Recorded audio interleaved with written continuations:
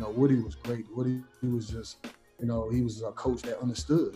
He gave us the freedom, but at the same time, like he let us know he was in charge. You know what I'm saying? So, it got times we have battles, at times we have our disagreements, as players and as coaches, but at the end of the day, we respected him. And I think a lot of that is missing in the game nowadays, that, sometimes these young guys don't respect their coaches.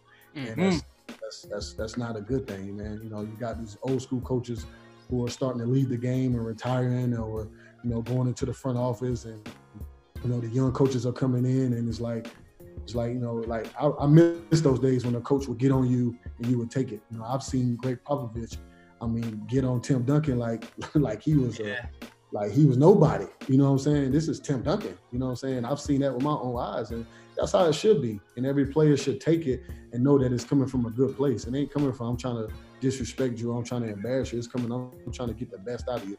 And that's how I always took it. I think that's something that's starting to leave the game now, man. It's missed, for real. Coach Woody, he's just an old school coach who know how to change with the times. And that's what I love about Coach Woody. Interesting. He still knows how to change with time, with the young guys. And, sometimes that's what you need. That's important. Relatability is important, especially with these young guys right now. You're absolutely right about that. True story. Well, first off, I enjoyed playing for him. I really did. He was, that's the first time I ever came off the bench. And he was like, I want you to lead the league in scoring off the bench. And he really hammered home the importance of a sixth man to me. And then I played for him again in LA. He was the assistant coach, and he was unbelievable. And I think for the Knicks, that was the last time they made the playoffs, if I'm not mistaken. He was at the helm. It was the last time. 54-win team, yep.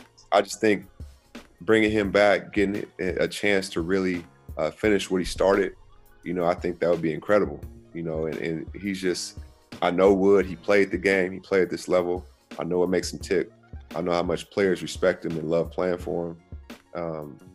And he knows how to coach, and hold everybody accountable. He's going to be a straight shooter, but he also knows how to understand, and I just love playing for him. I thought it would be great for him to get a chance to finish what he started there. Because he's been a real relationship forward coach, being able to build relationships with stars.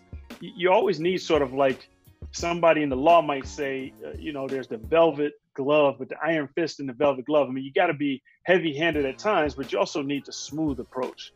And I think having the right staff to help him out there is going to be important. I like Woody personally. That was my first time being around him. I seen him on the bench like other players and all that, but that was my first time being around him and able to talk basketball with him. And he allowed us to be men first and foremost. He held us accountable. He didn't, from Melo to down, from Melo to Chris Copeland, everybody was held accountable, which I love.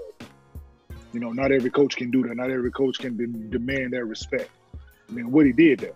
He's my guy, man. Was able to get to know him off the floor as well. So he's a solid dude, man. He honestly, and to just think the way we played, man, we got threes up. We wasn't just a half court, throw the ball to Melo and get out of the way. That's true. No, we had guys that was stroking that thing. Yeah. True story. Novak, Copeland, JR. Yeah, what I'm saying? JR, Melo, then J.K. First half, J.K. Kid knocked down. So Pablo Prigioni probably percentage was better than everybody. Yeah. Cope was letting him go too.